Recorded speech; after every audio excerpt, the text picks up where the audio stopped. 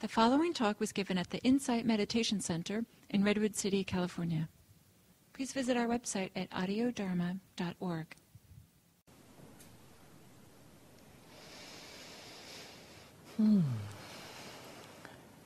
Welcome, everyone.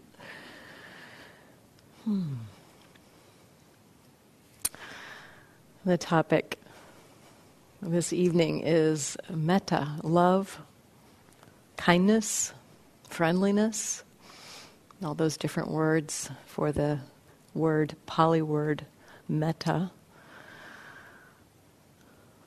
This is continuing in the series that we've been exploring over the last weeks, the qualities of the paramis. Parami is a Pali word that basically means perfection or supreme quality, something like that. Good thing, good quality, something good to cultivate. And there's a list of these qualities that are understood. I mean, I guess we could call it the mythology of, part of the mythology of Buddhism is that the Buddha spent lifetimes cultivating these qualities before he became the Buddha. And there's all these stories about, they're very like Aesop's fables, stories about animals and kind of morality tales about animals. And in these stories, there is usually, at the end of the story, it's revealed which of the characters was the Buddha, and what the Buddha learned in that lifetime around these qualities. And so mythologically they're understood as the qualities that are supportive for awakening. And they're understood that they're cultivated over a long period of time. These are really the qualities that we explore in our daily lives, in our everyday activities, to see if we can find ways to meet or encourage these qualities to grow. The 10 qualities, the 10 paramis are generosity, ethics, letting go, renunciation is the word it's usually used. I like letting go. It tends to have a better rap. Wisdom, energy, patience, truthfulness, resolve, love, loving kindness, and equanimity. And last week I explored resolve. We explored resolve, and this week I'd like to explore the quality of love with you, of kindness. You don't have to go to the word love we often have all kinds of associations with, and at its base, the quality of metta, and maybe I'll use that word instead of love. Often it's translated as loving kindness, which gives a little bit of the flavor. The quality is that of an open heart, the heart that doesn't exclude anything, the heart that can meet whatever is here without constriction. So it has a quality of friendliness, of connectedness, relatedness. This is really the qualities of love. It's associated with a set of qualities, actually, in the Buddhist understanding. Love, compassion, and sympathetic joy or empathetic joy are understood to be kind of flavors of the open heart, flavors of the heart that is not constricted. And so this quality is, it really brings in the relational aspect of the Buddhist practice. What we do here often, we come here, we sit in silence, we close our eyes. It seems to be such a solitary practice, and yet when we look at what the Buddha taught, there was a lot of relationship, a lot of relational exploration. And the quality of love and the teachings around loving kindness teachings around relationship, teaching about looking at not harming other beings. All of this opening the heart. So the quality of generosity is also a quality that connects us. The quality of ethics, the first two paramis, are also quality that connects us to other beings. As we explore what it means to be in a non-harming relationship to other beings, we become more connected. And all of the exploration of all of the qualities of the paramis brings us more and more into understanding that we are human beings. Human beings like all other human beings. And as we watch our minds, as we explore what's going on in there, begin to be curious about our hearts, our minds, be curious about what's going on, looking at what's actually happening in the moment. This brings us to that parami of truthfulness that we talked about a few weeks ago. We're essentially trying to explore what does it mean to meet this moment as it actually is. And that's not an easy thing to do because we bring so many views, opinions, perspective, ideas into our lives that we're seeing things as we want them to be or as we believe them to be more than seeing them as they actually are. And so as we start to look at ourselves, as we get this curiosity of beginning to be mindful and start looking in our hearts and minds, we start to see, wow, it's kind of humbling to look in here. We see judgment, we see aversion, we see negativity directed to others, to ourselves. We see greed, we see pride, we see all kinds of things. And we also begin to recognize, ooh, that doesn't feel very good. It's not that pleasant to notice these things. And so it takes some courage to meet the truth. It takes some resolve, determination, the quality I talked about last week, to meet the truth. In fact,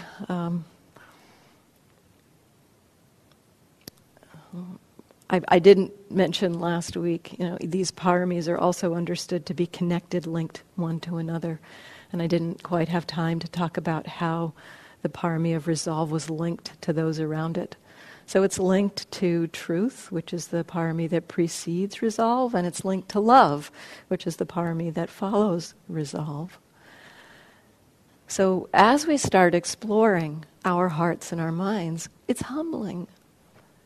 It's humbling to look in there and see what's going on. And it takes some sense of resolve to continue. We have to have some sense of commitment. Yeah, I'm going to keep going. And that commitment partly comes from understanding the wisdom that this is useful, this is helpful. And that resolve is connected to love because it's really helpful to have a loving attitude about what we see in there. To not be judgmental, to not be harsh on ourselves, but begin to recognize this is not just myself that this is about. Actually, what we see as we look in, as we begin to explore mindfulness of what's going on in here and begin to see how we overlay our views, our opinions, our wants, our desires, our aversions onto what we're meeting. It's not just about this being. We're seeing, it's humbling to see this, but we're seeing the humbling nature of human experience, not just this individual experience.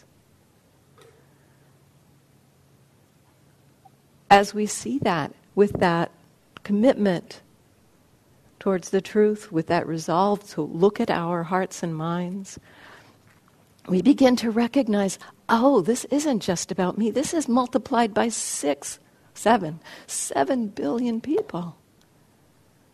No wonder there's so much suffering in the world. No wonder it's so hard. And that kind of recognition creates a sense of compassion, of caring, of love. Not just for ourselves, but for the human condition.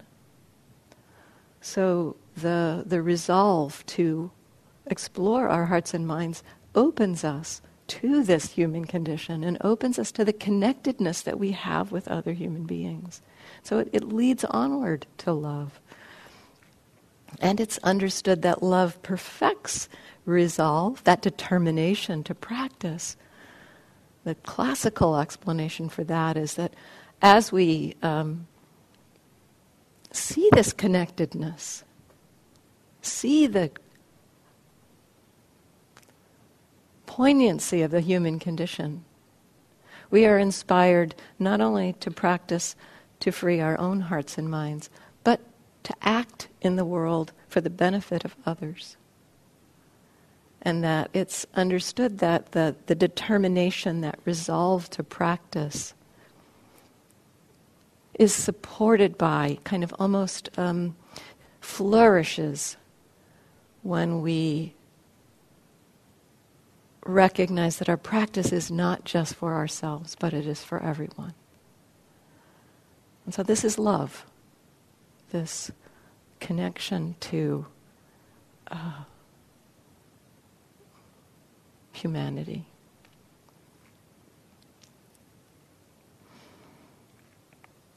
And so the quality of love, as we begin to open to this kind of love, not our usual way of thinking about love, but of metta, as we open to metta, this connectedness we have, the open-heartedness that we can share with human beings, we see that it not only connects us to others, but it also connects us to ourselves.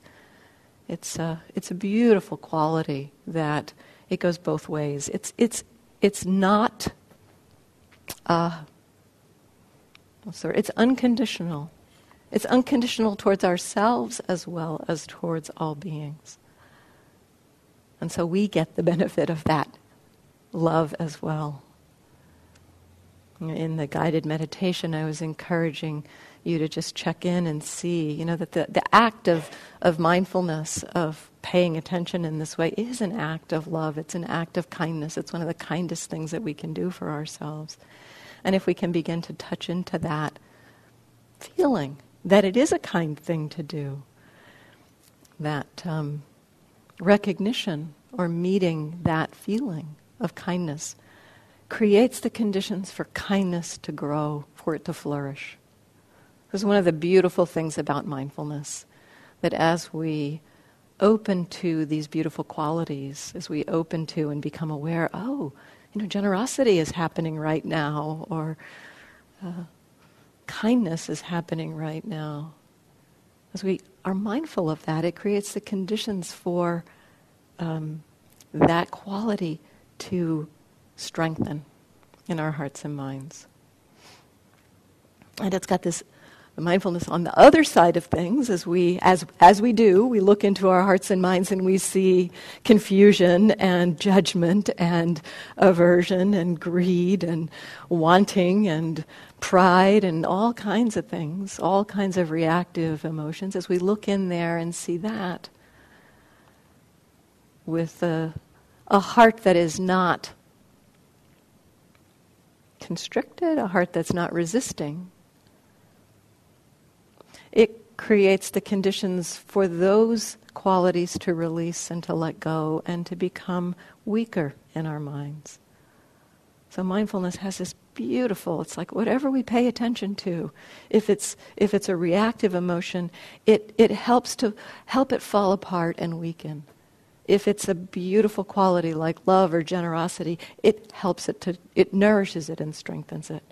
It's almost as if, or maybe we don't even have to say almost as if, it's the mindfulness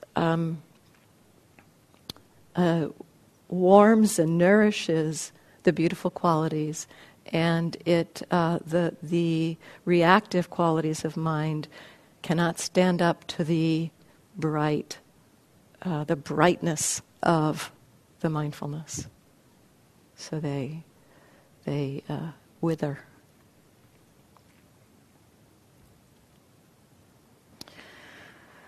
So I said that the quality of metta is connected to some other qualities. It's connected to compassion and to sympathetic joy. So that open heart, just the simple quality of a heart that is not constricted, that's the basic quality of metta.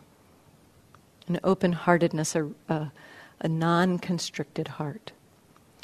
That heart moving through the world will encounter a variety of experiences.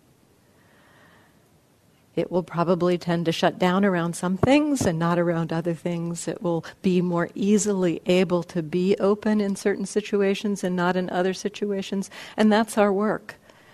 We begin to recognize, where does the heart shut down? Where does it stay open? How might I encourage it to stay open?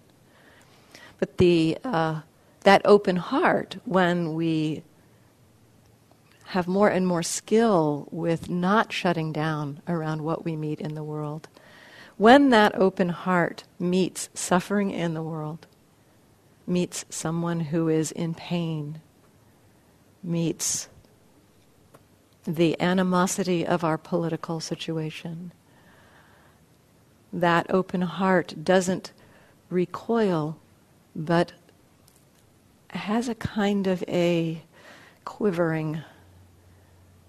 There's like a quivering in the heart that is recognizing, oh, there's suffering in the world. That's compassion. So when the open heart meets suffering and doesn't constrict, it becomes the quality we understand as compassion. That quality of compassion actually wants to act in this world. It's not a passive emotion. It wants to act to alleviate suffering. It's not the wanting of constriction, though. There's a different quality in the heart that wants something to have it, or because it doesn't like something. The quality of compassion has this movement towards action that's not about constriction, but about connection. And then that open heart, when that open heart meets good fortune in the world, meets something beautiful in the world, it's like it sings with that. I like the analogy or the phrase sympathetic joy, which is one of the ways mudita, which is the Pali for this emotion, is translated. I like sympathetic joy because it evokes sympathetic vibration in music. And what that is, as I understand it, is if you have two strings next to each other, if you pluck one of the strings, then the vibration of that string will resonate the other string, and there'll be overtones that create a beauty. And so it's the second string is vibrating in sympathy with, in resonance with that first string. So they're moving together and creating something beautiful. And so this is the quality of sympathetic joy. When the heart, the open heart, meets joy in the world, it's like the heart says, "Joy in the world, that's so wonderful." And it sings in response to that. There's a kind of an understanding that this particular quality is, it's a hard one for us. You know, we have ideas about good fortune in the world. We have ideas about happiness in the world, and often they have something to do with feeling like if somebody else has something, then it means I don't have something. It's kind of like a zero-sum game we have around happiness. And I think that's partly because so much of what we believe happiness is around is material things, or, you know, certain kinds of status, you know, things people give us, or things that we have. And that kind of happiness is limited. There's only so many resources in the world. There's so much stuff in the world. And yet the quality of joy itself is unlimited. It's quite an interesting thing. I remember the first time I really felt into this quality. I looked out, I was doing a retreat, and I looked out and I saw a friend of mine walking very mindfully. And I could see just by how she was moving that she was right in her experience. And there wasn't jealousy, which I had experienced when I'd seen that before with this particular friend. It's like, oh, she's figured it out. I'm not I'm not as mindful as she is. But in this particular case, I saw her and just felt the joy of a being that had that kind of connection. And it was so delightful to not feel that constriction. So it's a beautiful quality. It's a beautiful quality, and I think it's the Dalai Lama. It was years ago when he said this. I'll quote it as he said it, but you'll see what I mean. He said, "It's good to take delight in the happiness of others, because then you increase your chances for happiness 6 billion to 1." Now he would say, what is it, 7.5 billion? I don't know. You increase your chances for happiness 6 billion to 1. It's really unlimited. But it's a different perspective on happiness, different perspective on joy.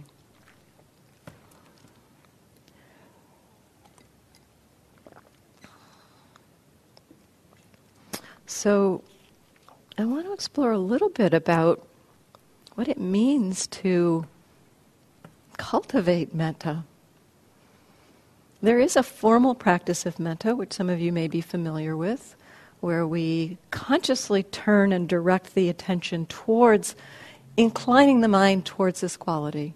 And we do that by the traditional practice. We call somebody to mind, or we call a group of beings to mind, and we consciously explore wishing them well. Explore with phrases. May you be happy, may you be healthy, may you be safe. And so you're wishing them well. And so there's a way in which we may not feel that in the moment, but it's kind of an inclining. We're trying to point our hearts in the direction of maybe you'll be okay. Maybe it's okay to wish this person well. So it's that kind of a practice is possible, and it is a way to cultivate metta. And if I have time, I'll talk a little bit more about it at the end. But what I'd like to explore here is how metta is cultivated right through however we're practicing. If we're practicing mindfulness, in whatever way we're practicing mindfulness, whatever we're attending to, the teachings on mindfulness encourage a friendly relationship to experience. And in fact, there's one place in the teachings where the Buddha encourages us to develop mindfulness accompanied by loving kindness. Develop mindfulness accompanied by compassion. And develop mindfulness accompanied by joy.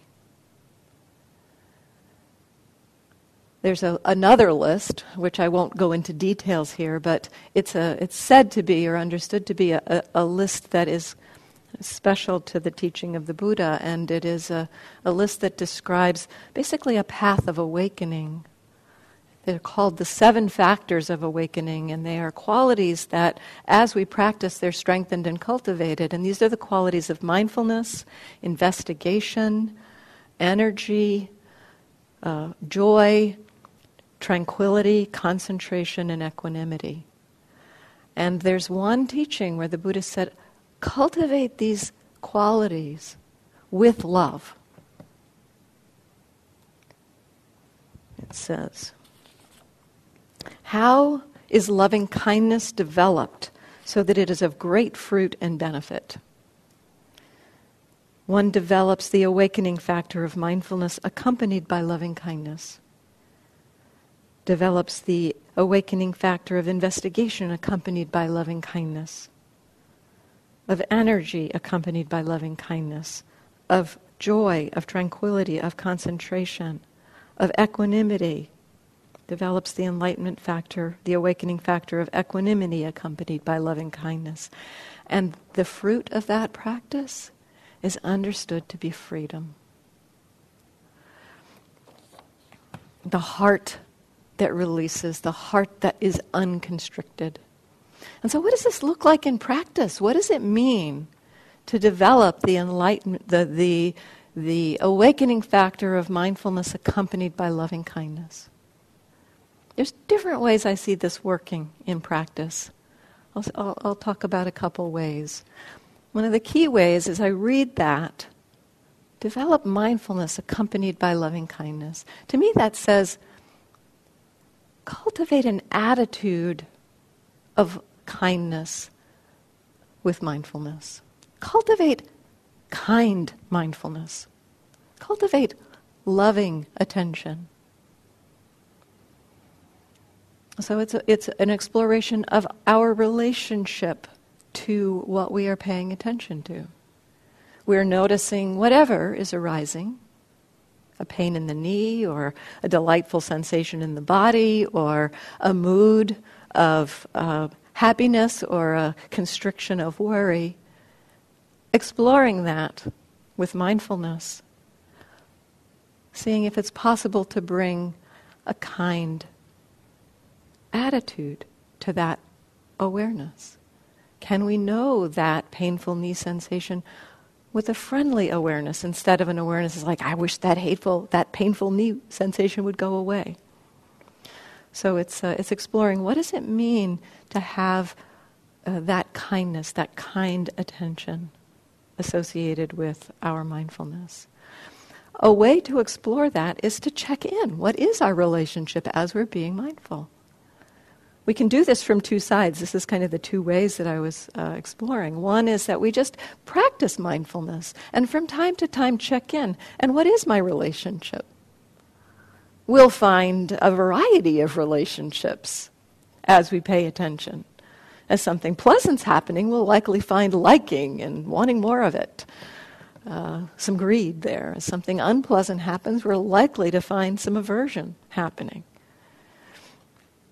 And yet, so we might notice that. It's like, okay, I'm noticing that painful sensation and I see I don't like it.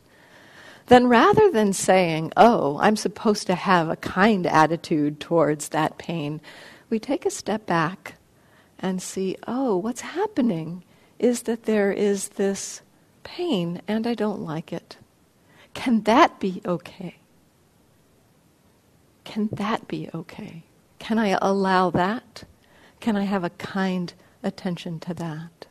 So it's kind of broadening the container and saying, okay, I've seen this is going on. It's not so likely that, sometimes when we see our relationships to experience, they don't withstand the light of mindfulness. And they go, wow, that's not necessary or that's not useful. Sometimes. Actually, rarely in my experience. But sometimes that happens. But what we can explore there is, oh, I see what's going on, is there's this knee pain and I don't like it. Oh, okay, I can know that. I can allow that. So sometimes I talk about cultivating an allowing attitude, which to me brings in this quality of kindness. Can it be allowed? Whatever is happening, can we explore, can I allow that? Can it be okay? So as we practice mindfulness and check in, from time to time, just check in, and what's my relationship to this? We may find an okayness. We may find that our relationship is, oh, well, it's okay that this is happening. It's no problem. No problem is happening.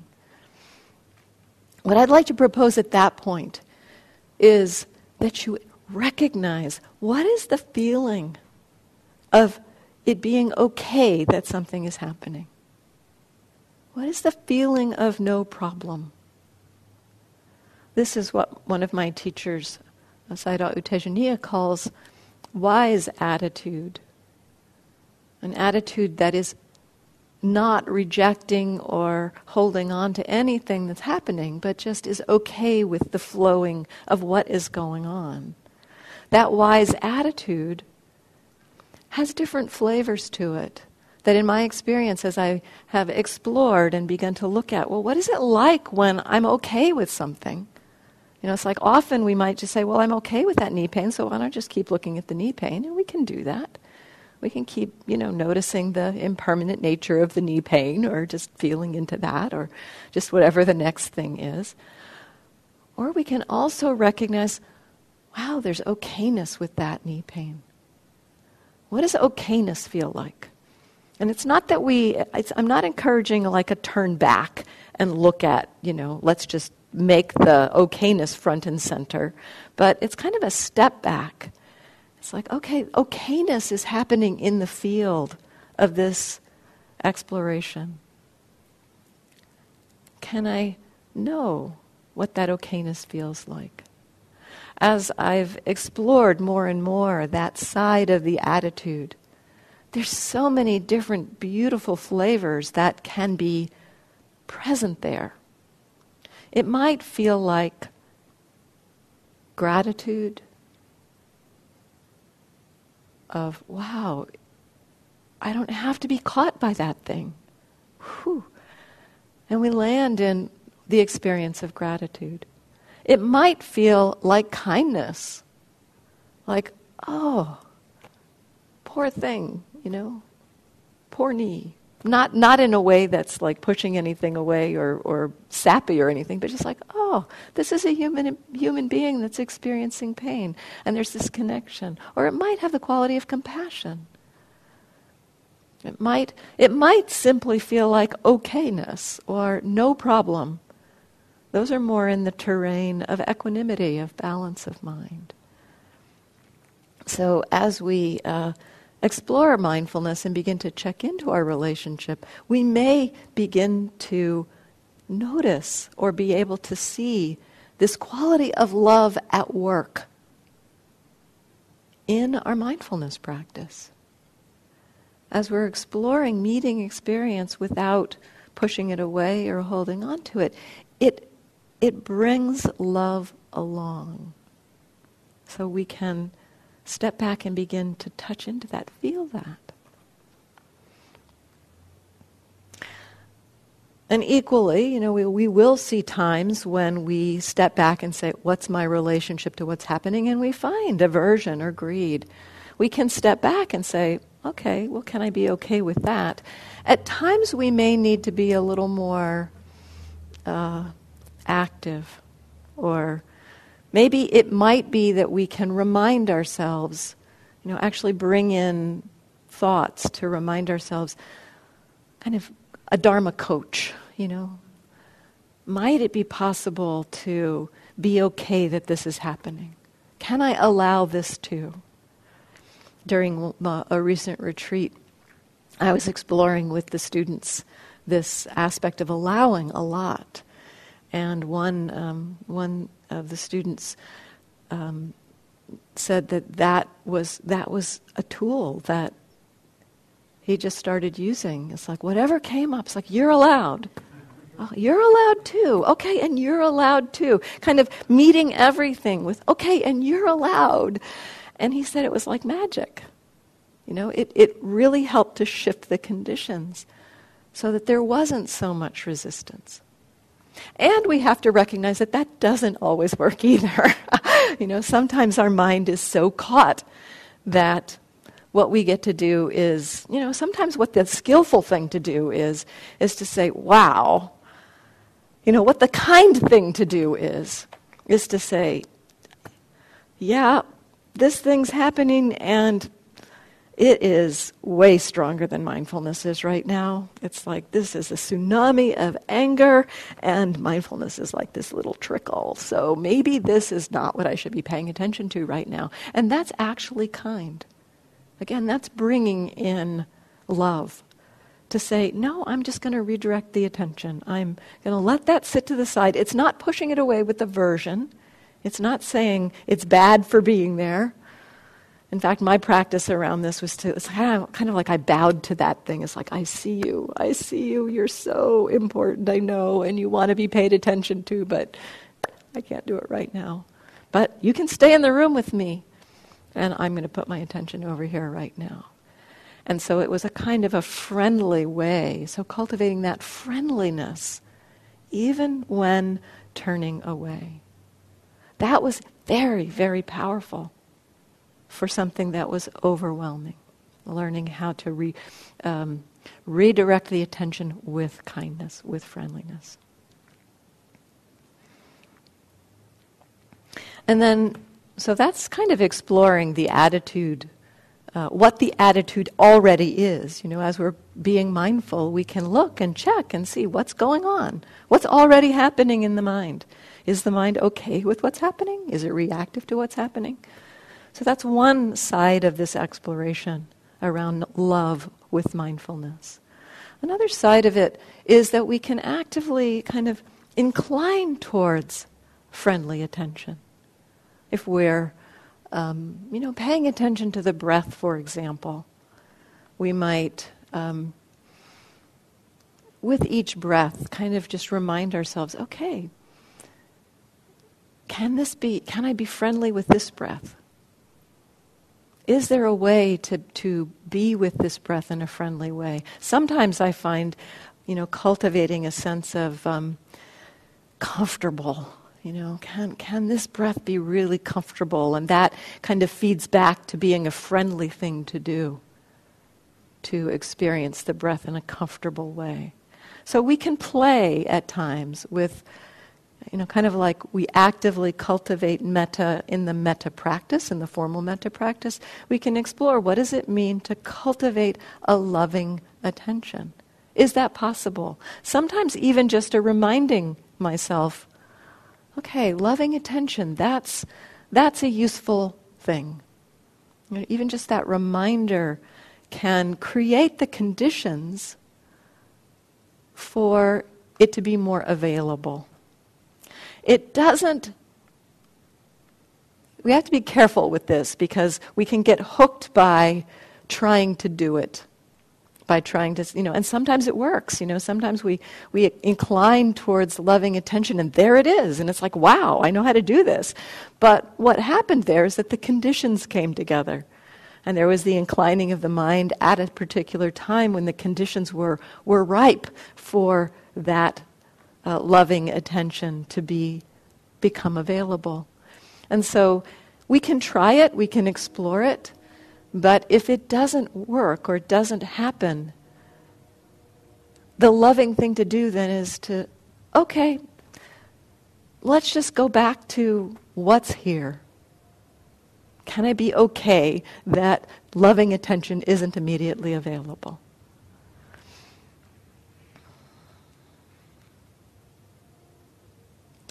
So I want to leave some time for comments. Maybe I'll just say a few more words about ways to cultivate love. I mostly was talking in this last bit about cultivating it through the mindfulness practice, and that mindfulness practice is mindfulness on the cushion, mindfulness in daily life. But there are also some ways that we can explore encouraging this quality of kindness in our daily lives as a kind of like informally or practically, a practical ways to do this. One of the most helpful, again, with using the understanding that as we can be mindful of kindness, when we're mindful of kindness, it increases it.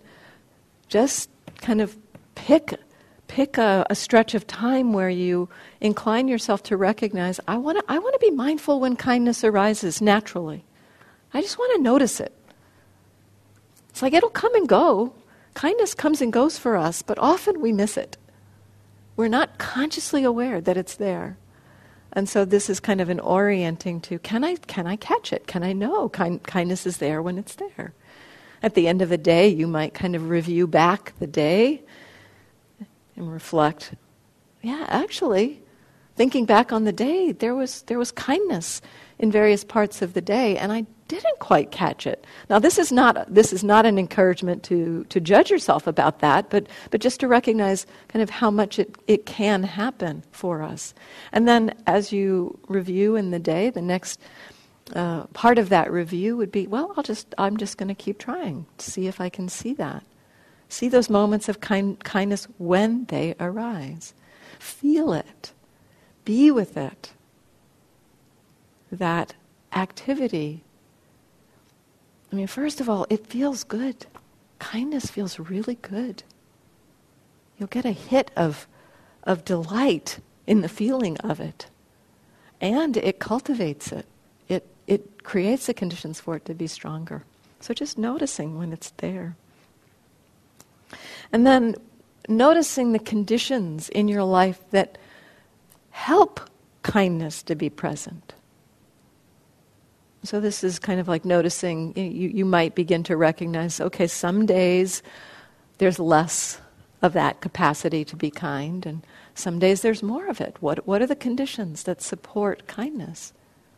For myself, some really simple things, getting enough sleep, having enough food, not being hungry, not being late. That's a good one. If I'm rushing because I'm late for something, boy, it's really easy to get annoyed with the person in the car in front of me. If I have plenty of time, it's much easier to have a sense of kindness. So there's some conditions that we can recognize. Oh, these conditions support kindness. And then cultivating those conditions, encouraging those conditions in your life. Another fun one, I like this one as a practice, is to follow through on acts of kindness when they occur to you. So if it occurs to you, I mean, this is not, and you can actually play with this too, sometimes recognizing, I'm going to play with acts of kindness even if I don't necessarily feel kind.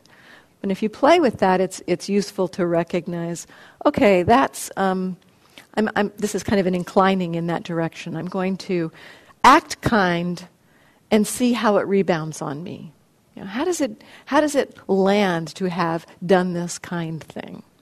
And, simple things like letting somebody, letting a mom holding a baby in front of you in the store or something, or letting somebody have an easy merge on the freeway instead of rushing up to close the gap. I mean, just little things you can play with, acts of kindness, and then see, how does that land? How does it feel? So you can both follow through on acts of kindness when they occur to you, and then also engage in acts of kindness. There's that bumper sticker, practice random acts of kindness, do some acts of kindness and be aware of how it feels. What is it like to do that? There's many, many ways to do this, and I find in daily life creativity around practices is helpful. So whatever you find nourishes kindness for you, exploring that.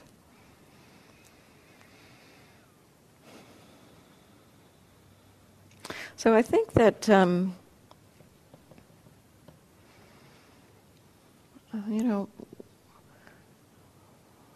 we may at times fear the open heart. Fear that it will be hurt. If I'm too open, I'm too vulnerable. And this is where the next quality comes in. The next one that we'll talk about the next time, not next week, but the following week. I'm away next week. The quality of equanimity.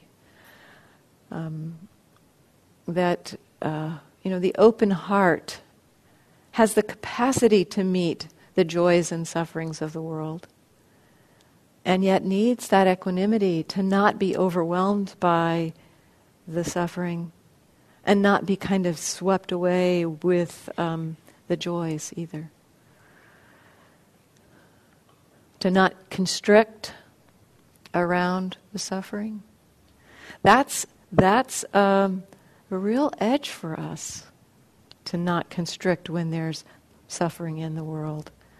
And sometimes we might feel like, well, if I'm not constricting, it means I don't care. But that's the perspective of constriction speaking. And if and when we begin to recognize this open heart, we start to, and we can have trust in that heart that we're not going to be overwhelmed there. We'll see that that heart acts in the world and responds in the world. So it's neither a place where we're overwhelmed, and it's also not a place where we're just kind of sitting around saying, oh, everything is fine. My heart's open, no problem. That's not what that is, what this quality of the open heart is. The open heart wants to act in the world. And so it's a process, I would say. It's a process to begin to, see where we constrict. Open to that. It's like, okay, constriction's happening. Can I be okay that the heart is resisting? That's the beginning. That's the doorway towards this cultivation of love. So there's a few minutes for comments or questions, thoughts, reflections about this topic.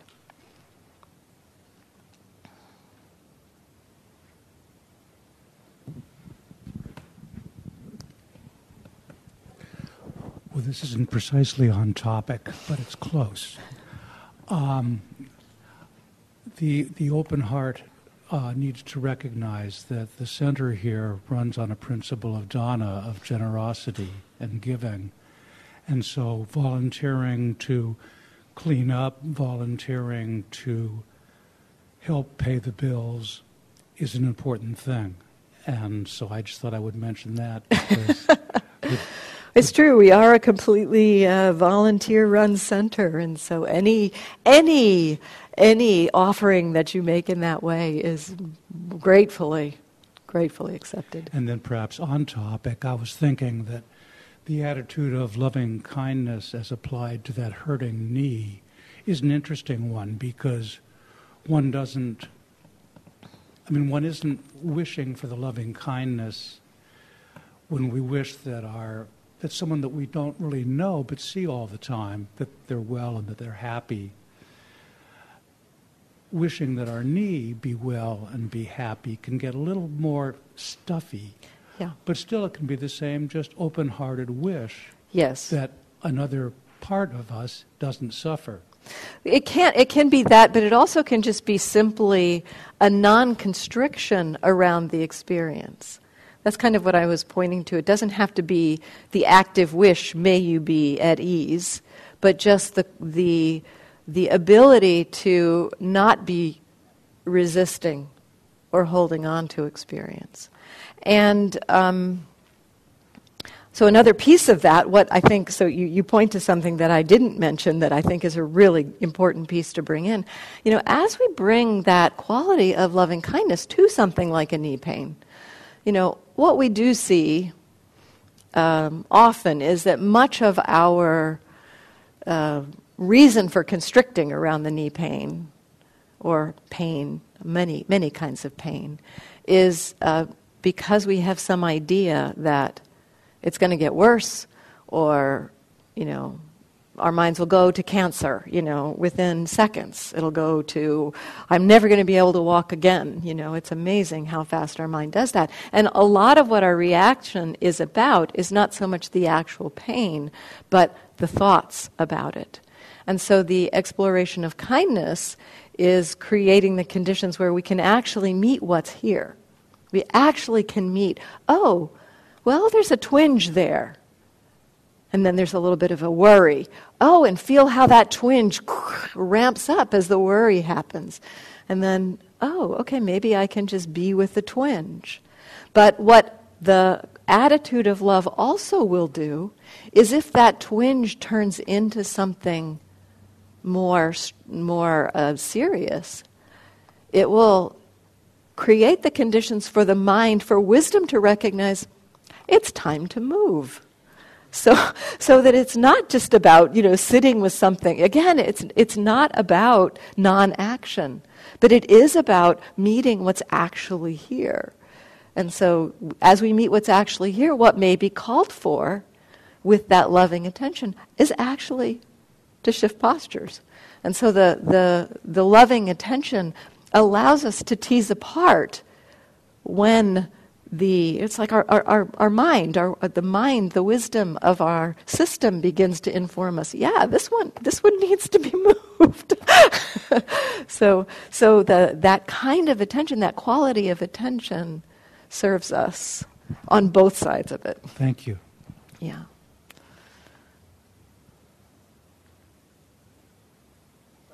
Yeah. Hi. Hi. Good talk tonight, and I feel so good to be here. So what can you say on me, like you were talking about the world, us being around people in the world that are in pain, but what about you and your own core pain? Because right now I'm in my core pain, and I'm loving myself in my core pain. I'm not putting it on anyone. So do I just allow that to unravel itself? I would say that this loving attention creates the conditions for us to understand what part, as you said, part of it is your own part, but part of it can be something in the world too.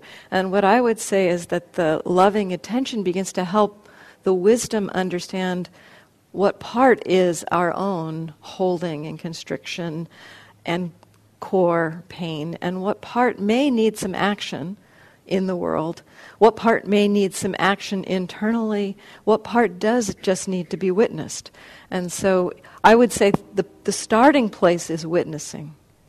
The starting place is witnessing, and what I see happening is in that witnessing, there's a wisdom that begins to help the mind sort through these things. And it doesn't happen at an intellectual level.